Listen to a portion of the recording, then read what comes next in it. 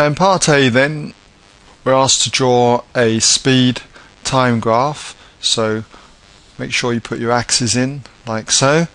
Make sure you label them. Let's have that then as speed in meters per second, and on this axis we have the time, and that's measured in seconds.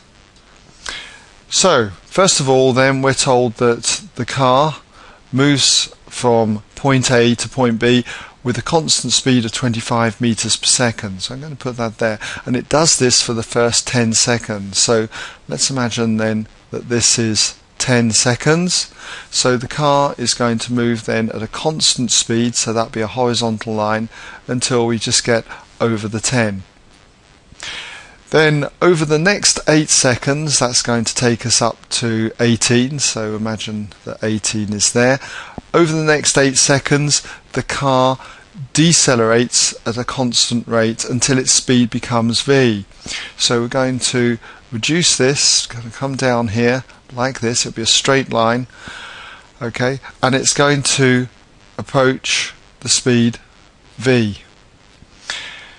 And then over the next time period, up to 30 seconds, it moves at a constant speed, so say that 30 is there, it moves at a constant speed of v, so it's just going to be a horizontal line like that until we reach the 30. So starts off at A and finishes at B, and that would be the sketch then of the speed time graph.